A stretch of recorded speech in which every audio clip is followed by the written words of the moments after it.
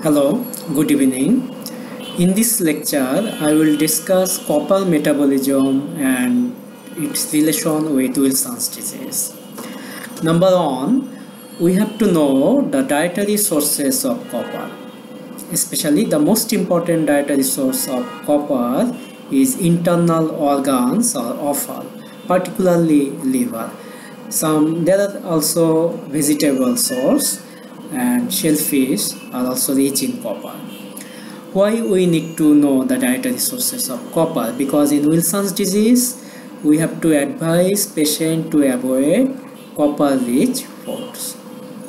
Number two, we have to know the site of copper absorption in the GI tract.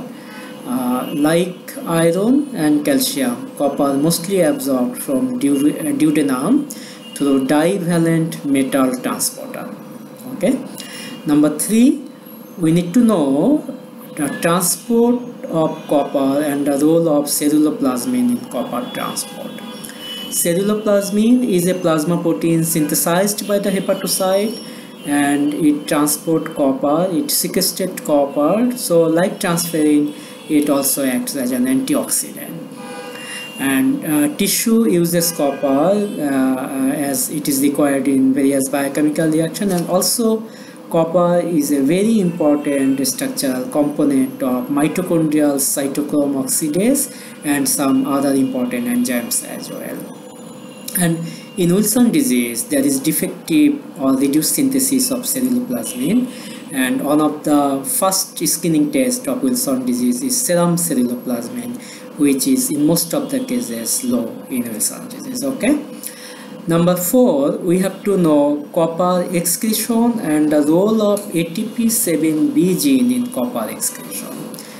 Now, copper is mostly excreted by the liver through the biliary channels, and the transporter which helps to excrete copper in the liver are dependent on ATP7B gene.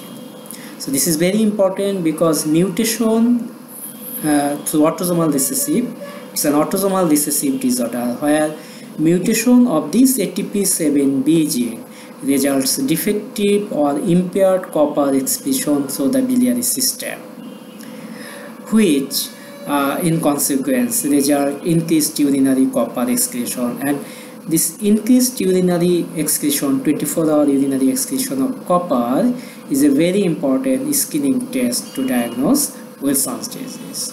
Okay, and if we would like to confirm Wilson disease by genetic test, ATP7B gene mutation can be tested. Though unlike hemochromatosis, this genetic test is difficult and is not in routine clinical practice to diagnose Wilson disease, whereas in hemochromatosis, HFE gene mutation is routine in clinical practice to diagnose hemochromatosis.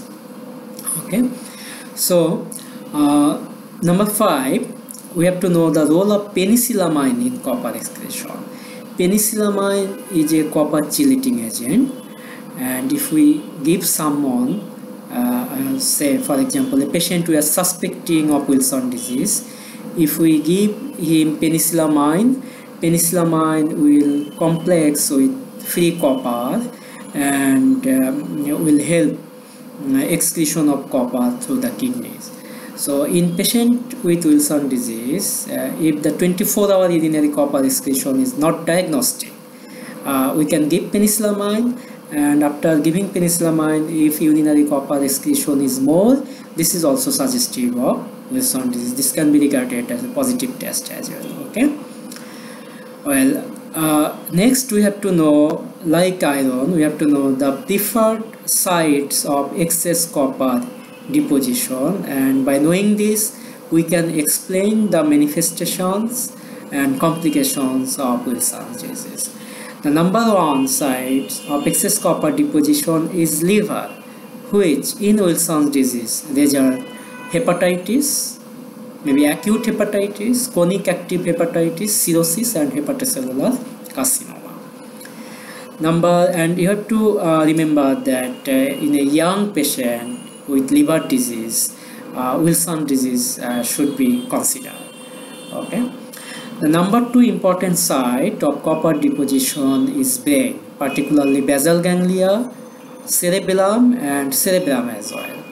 So in Wilson disease, extrapyramidal manifestations, involuntary movement or chorioathetotic form movement are common, and because of deposition in the cerebrum, low IQ, emotional disability, emotional lability, mental retardations are also common, and because of copper deposition in the cerebellum, cerebellar sign, tremor, these are also common in Wilson disease. And any young patient presenting with cerebellar syndrome or Parkinson disease or involuntary movement, of course we have to screen, we have to investigate for Wilson disease. Number 3 site of copper deposition is cornea, particularly the descending membrane. And in Wilson disease, this is a common clinical finding.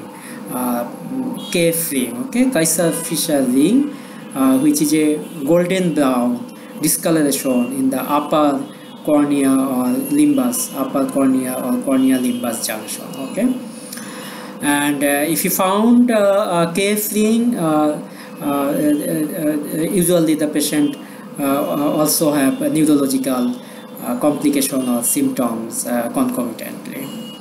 The number 4 site of copper deposition is free copper.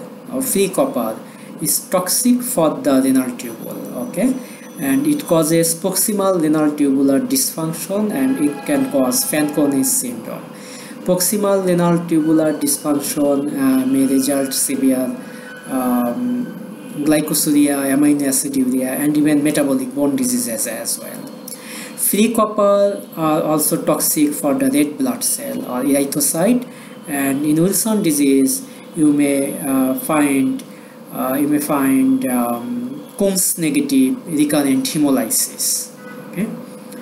The other manifestations and complications of Wilson diseases are chondrocalcinosis, cartilage calcification, which may result pseudogout.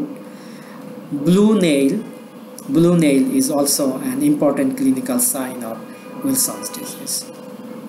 Okay, so the screening test of choice in Wilson disease is serum ceruloplasmin, slit lamp biomicroscopy to confirm KF ring, and 24-hour urinary copper excretion, which can be further supported by penicillamine challenge test. Okay, and MRI can be done, and MRI will may show basal ganglia hyperintensity, especially hyperintensity in caudate nucleus region. Okay, and you have to know also the MRI findings of Wilson disease. And next we have to know the principle of treatment of Wilson disease. The principle of treatment of Wilson disease are penicillamine or other copper chelating agents like zinc or trientine hydrochloride. Okay, so and for further reading I will suggest you to know the side effects of penicillamine. You can go through the MRI findings of Wilson disease. That's all today. Thank you for watching this video.